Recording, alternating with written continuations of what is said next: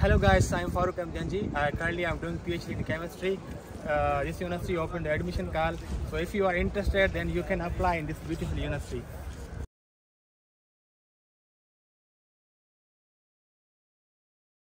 So let's start with the admission process, how to apply in the Gdansk University of Technology. First of all, you have to follow this link. I will share in the description.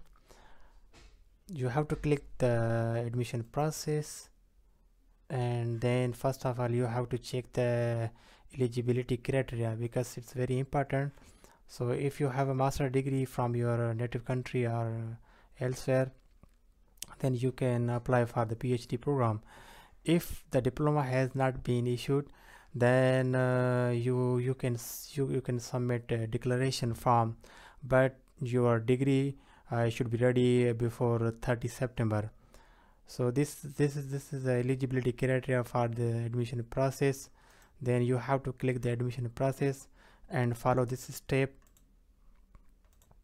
Before applying to the university, you should contact with your potential supervisor. You can check this list of supervisor and then click on your concerned discipline like chemical science. Then you have to check how many seats and what is the research area, and then you can go through this file and check your research area, matches your profile. But you should look at this box because some professors are not accepting the foreigners and some are accepting, so you should look carefully. Otherwise you will send the email to the professor and he or she will not reply because they have no position for foreigners. So in this case, this professor is accepting foreigners as well as Polish, and he has 3 positions. So if you have research area close to this, then you can apply to this professor. Then you have to check these type of questions. Then you have to follow step 2.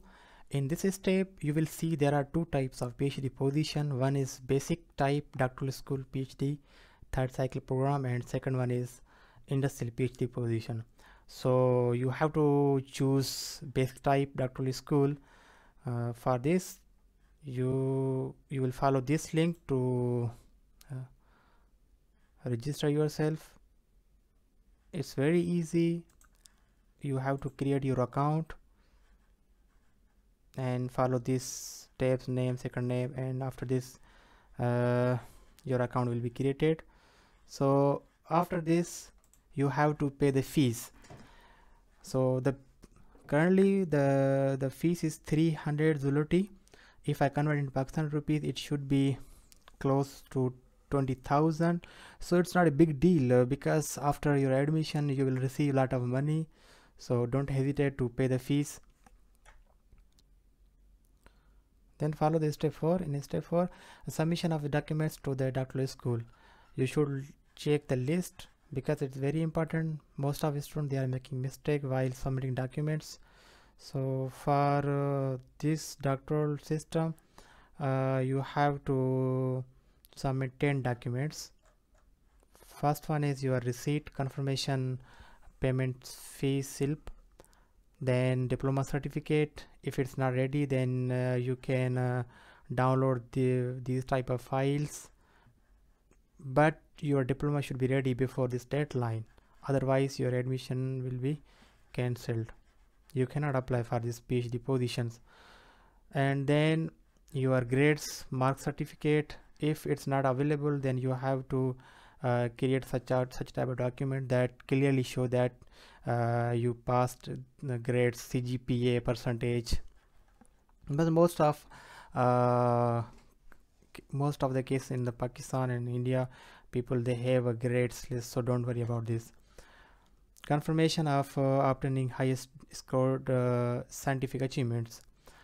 In this documents you have a publication. If you have publication, then your admission chances will be higher. Here in Poland there is ministry points. So if you have publication in good journal like in 200, then your admission chance will be higher. Ministry points can be 20, 40, 70, 100, 140, 200. So it depends on the journal and depend on their discipline. If you have no publication, then you can submit your poster presentation or any conference. That will also help, because here they will consider your all of achievements, so don't worry about this. And number 6, statement of your potential supervisor is called as acceptance letters. Here they consider the declaration letter, so don't mix these two terms, these both are same. In this declaration, your supervisor will write your potential topic, and you have to read about this before interview, because they will ask about your potential topic, that what type of research you will do, and what is your what will be your achievements, and what will be the socio-economic impact of your research. So these are possible questions maybe they will ask in your interview. Number 7, English proficiency certificates. About this, you have to submit your English proficiency certificate, that's enough. And then there is CV and one color photograph, and this is a specification of your photograph. So when you prepare your photograph, then you have to follow this size and also these pixels.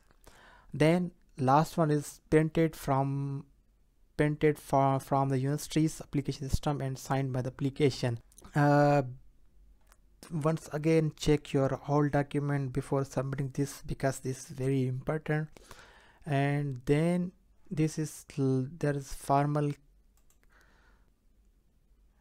In this 5th step, they will evaluate your documents.